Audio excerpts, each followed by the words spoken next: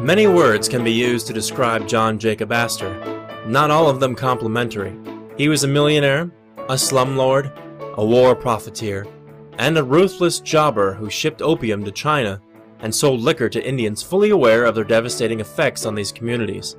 He was also a philanthropist who funded New York City's first large library available to the public.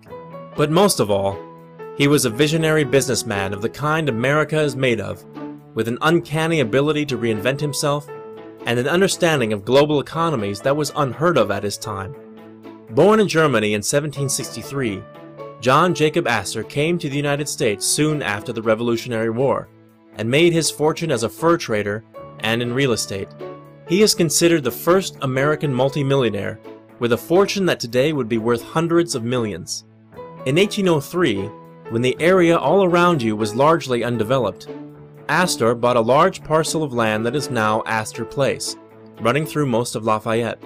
Astor's development in the area included the Astor Place Opera House, which was the most fashionable theater of its time.